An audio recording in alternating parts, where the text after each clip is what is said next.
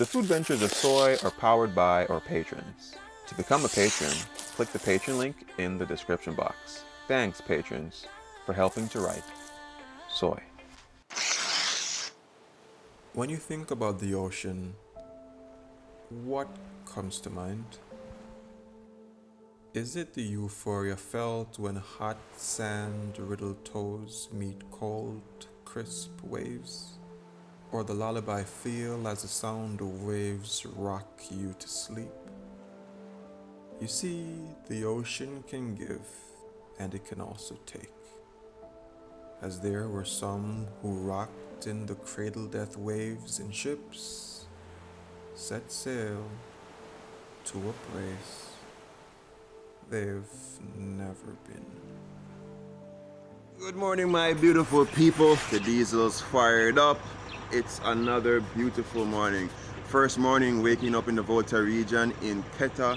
I'm super excited about today. I have no clue what's gonna happen today. Well, I do. We know we're gonna do some bird watching or some stuff like that because there's several species of birds that come to this side of the world, which I think is very amazing. Hopefully today we can encounter some more African food, and that's gonna be a vibe. What I love so far about the place, I hope the next time when I come back here, we get some of those beach cottages that you could have seen. Man, yo, those look really good. I can tell that if you woke up, you're gonna hear the roars of the ocean. That's probably gonna be your alarm clock. But anyway, guys, let's hop onto this new adventure. If you like content like this, if you like the fact that I'm hanging with Mr. Ghana baby here in Ghana, drop a like on the video, drop a comment which episode has been your favorite part. Anyway, let's roll.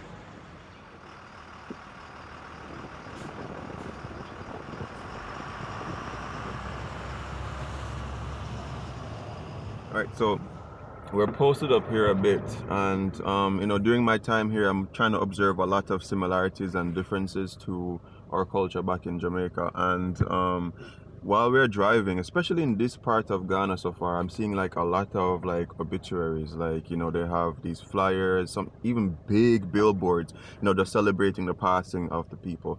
Back in Jamaica, sometimes you might have something come on the TV where, you know, they do slideshows or in the newspaper. So it's very different seeing that.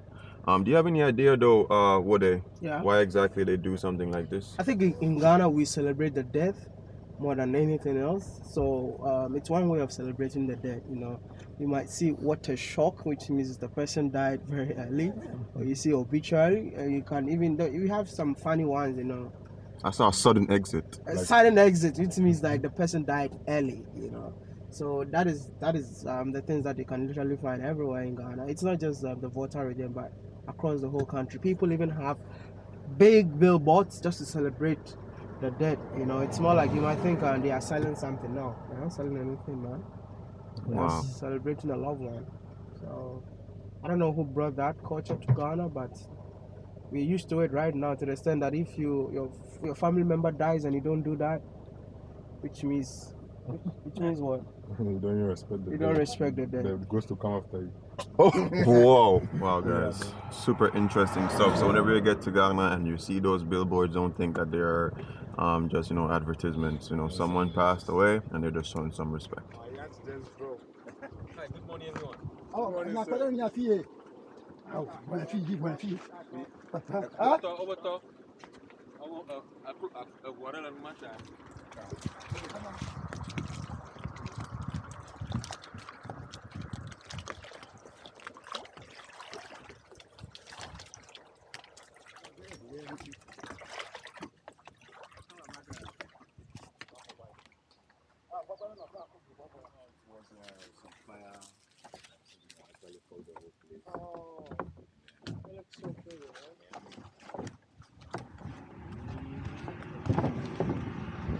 Alright guys, so we just crossed over. We're on these planks.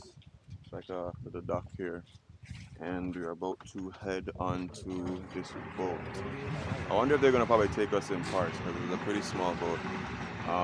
Yeah, these little buildings look like a pretty deserted island. It was mentioned that there was some form of fire and stuff, so I guess that's why it's no longer in operation. But places like these, in certain places, man, bungalows, overwater bungalows, are super expensive. You know, so I hope that in future they can bring these stuff back and bring some money back into this side of the country.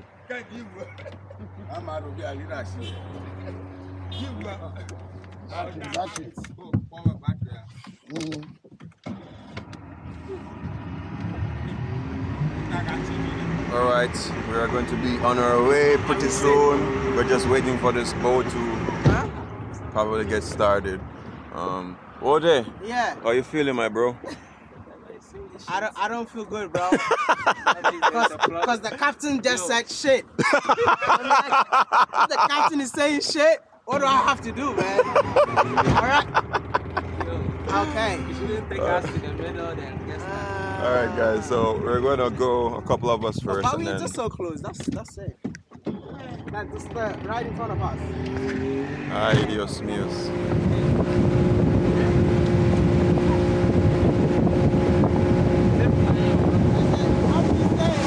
Welcome to the Volta region of Ghana!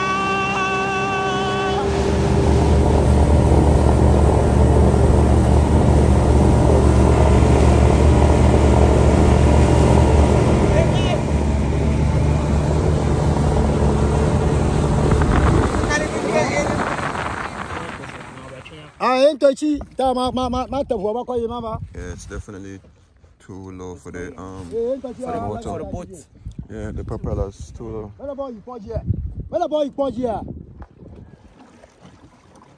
Is it shallow, yeah? Very shallow. Yeah. So it's literally going to pull the boat all the way up there. Damn, it looks like about 800 meters probably. Those are the bets, man. When we wake,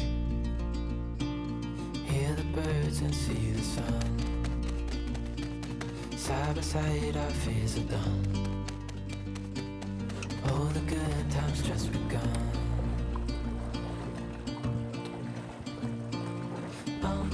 We know what we have, let's hold on tight. Found what we're looking for in Lando! us crazy, but things are finally right. Waterfield. I think this is the first body of water in Africa that has stepped into like literally like one of the first. You and I, we got it. We don't need no more. Even in the hard times, you and I can weather any storm. So we've come out here to see the birds. They usually come around the winter period. I mean, it's February. I guess it's coming to the ending of winter. For those persons who go through the seasons, you can drop it in the comments and let me know. I'm a Jamaican guy, so we have summer all year round. In December, yeah, it gets a bit chilly. But apart from that, yeah, I believe February should be the end of the winter season. So we're not seeing any birds. There's one or two. But however, I can just imagine this place being laden with them. It's really cool. I think this place has so much potential, honestly. You know, there's so many islands around here that are just dotted about. It's almost like Pelican Bar that we have in St. Elizabeth back home, where there's a bar just out in the middle of the ocean. You know, having that resort back up or a concept like that would be good here. Yeah, so anyway, I think we're gonna head back on the boat pretty soon and see where else this adventure takes us today.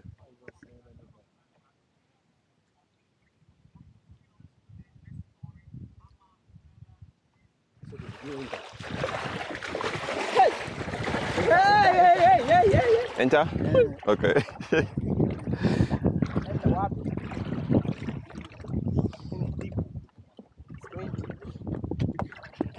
Just throw myself.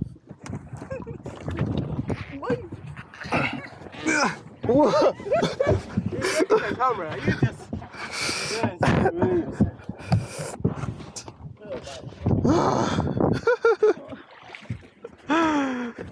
That's fun. The balls again. The last time, that's how the guy fell. He fell on his balls. What? The fisherman. Oh, yeah.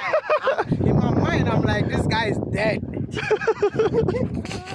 All right, so now we are raising the outboard and we are getting ready to go. I really wish that we got the chance to see a lot more birds out here, but nonetheless, this is a really cool transit spot where the birds come every winter and they chill out a little bit because they don't like the cold, just like myself, and then they head back home. Now we are also going to head back home after our little stop in transit. I'll be your captain for today. Oh no, please. Welcome on board.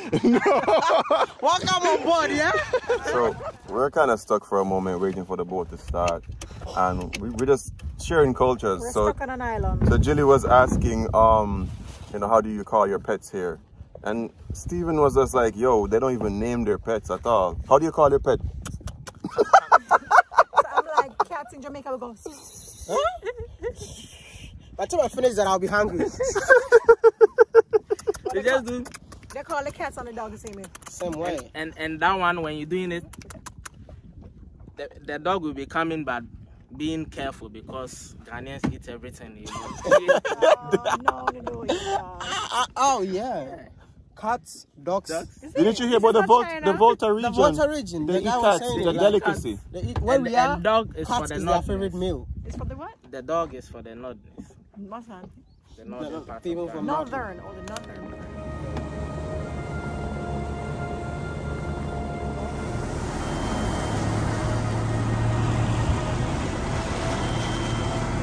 Okay, is that?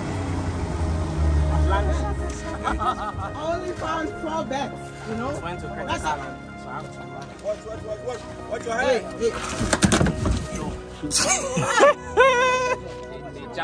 They jump to another place. What's happening, bro? Bro, Yeah. two flies. Yeah. What's happening? Bro, I was just turning to look at you guys, then I saw these house flies here. I'm even trying to hit them with my hand. They just jumped to another place. They said What are they doing? They're enjoying the pum pum. Yeah. See, look at the number of people around. They are not even scared. They're still here. Even your back. This is called a house fly. Right, they left.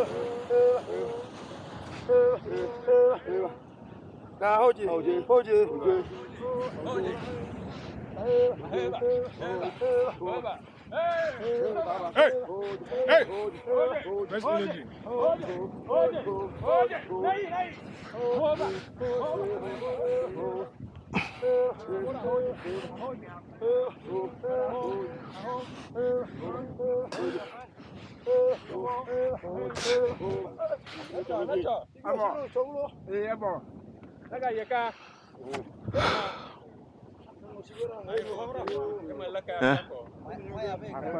Yeah.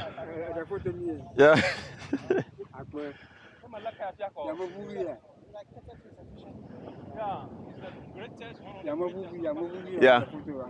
In the air. Yeah. See the beach.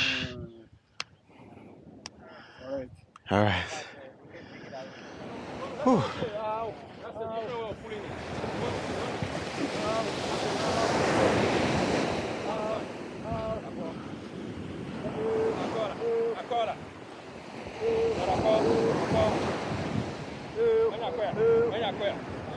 If you guys are able to listen closely, you'll hear them having like a rhythmic song, and You have this in Jamaica? I've never seen this in Jamaica. Really? No. There's another way of fishing. You know, so I think they threw the net inside and now they're pulling the net towards them. So if we can stay here for the next 2 hours, they'll actually bring the net, and then you will see the fishes in there. Wait, you said 2 hours for them? I think they even started like 6 o'clock.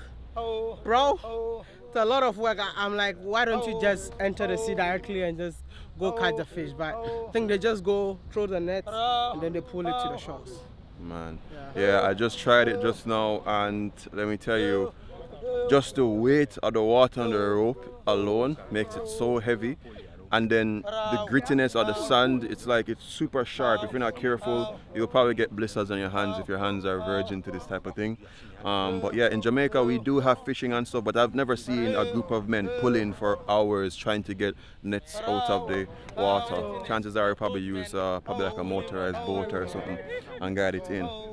But yeah, I've seen this on, I believe, Instagram, I don't know where on social media, but it's just a pleasure to actually come out here and be a part of it myself. So if you have the chance and you can head to Keta, make sure you guys come and check out Emancipation Beach. So I have a question real quick, right? If somebody wants to come to Keta because they just want to see this as a spectacle, because I saw this on Instagram and I wanted to see this for myself.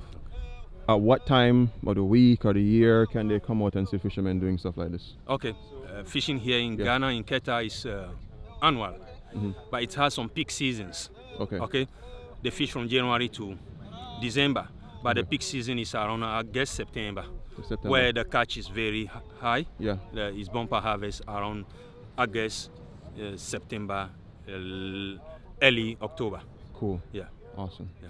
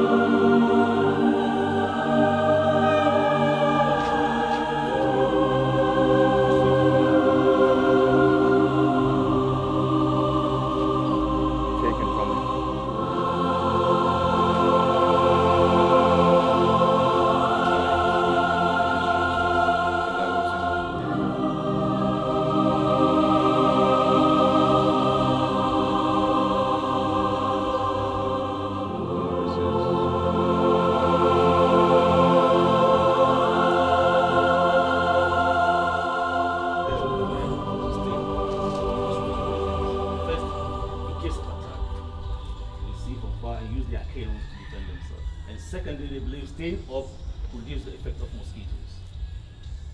So 6 months from 1 year, you realize the slave masters lost their lives. So that's why even if you watch West Africa, is richer than South Africa in terms of resources. What is this?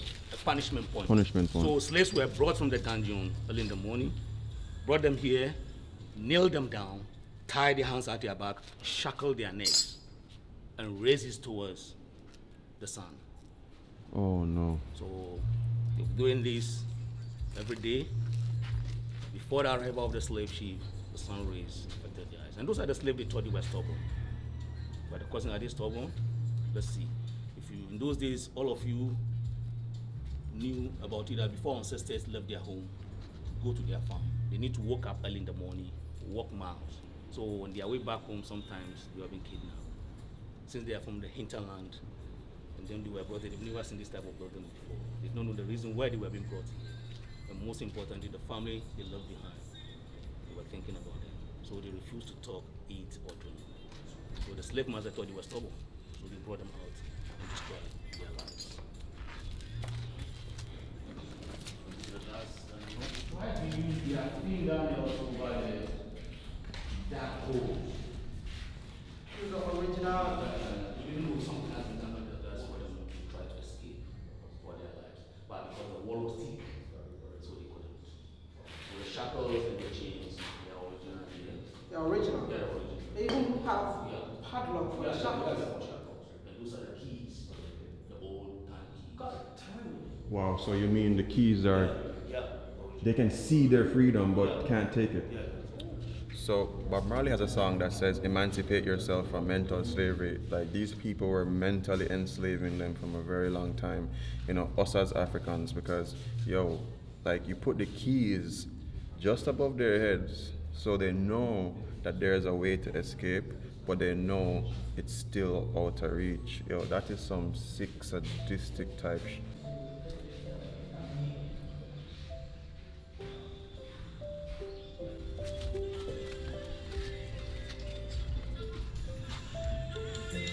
So here we are. These are some of the materials which were being used in those days to build. For they use oyster shells. And these yellowish bricks were brought from Denmark. When they took the slaves, when the ship was coming back, they used it to ballast the ship. So where they brought it from, that's where the name of the fort comes from. So Prince Einstein means stone of the prince. That's the name of this fort. Yeah, Fort Prince Einstein. The stone of the prince, yeah. Because Stein or Stein means stone. And if you look through the shell, find charcoal. In before 17, so they dug the ground before they got the shell. So if you take your mind back, 2,000 years before the Europeans arrived to Africa, Africans were using charcoal for fire.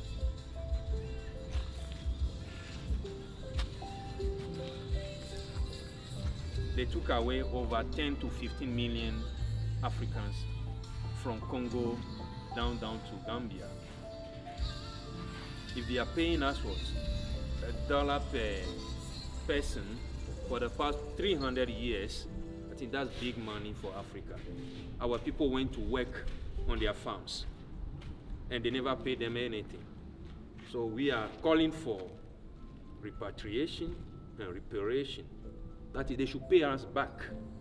It's just a fair deal. It's just a natural principle, natural justice. Even when they pay back, the politicians will squander the money.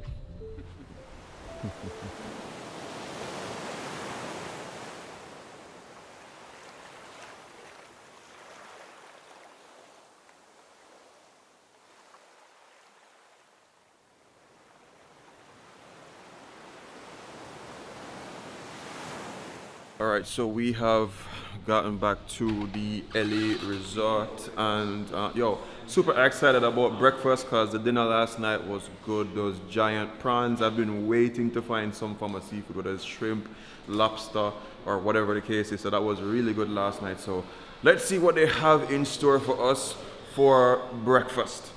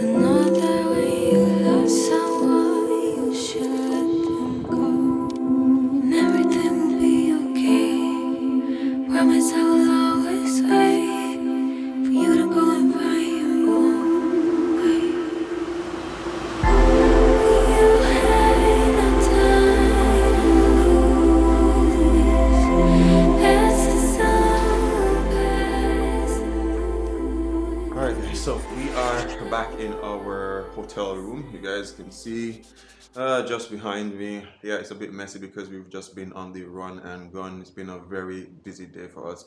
We wanted to try some new interesting street foods, but we never really had the time to stop. So we had breakfast, still haven't eaten as yet. We're about to head to another accommodations to have some dinner, and then we'll see how it goes from there.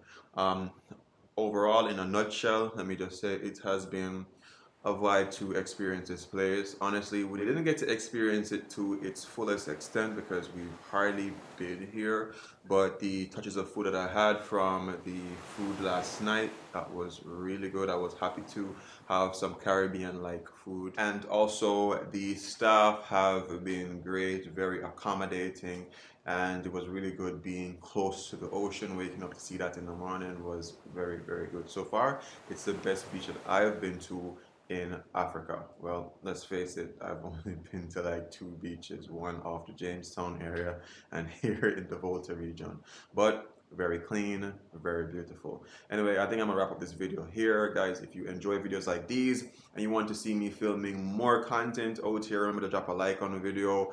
If you're an African or you are from Ghana, drop a like on the video for sure, and make sure that you hit the subscribe button. Join the Soai family, I'd appreciate it. But anyway, remember these 3 things: love, nature, and adaptation. And always remember to keep the link.